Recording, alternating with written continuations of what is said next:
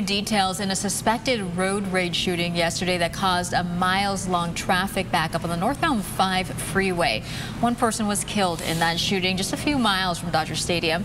CHP says it happened just after 4 in the afternoon in Boyle Heights. It's still unclear what led up to all of this, but CHP says someone in a dark-colored Dodge Durango fired multiple shots at a gold Cadillac.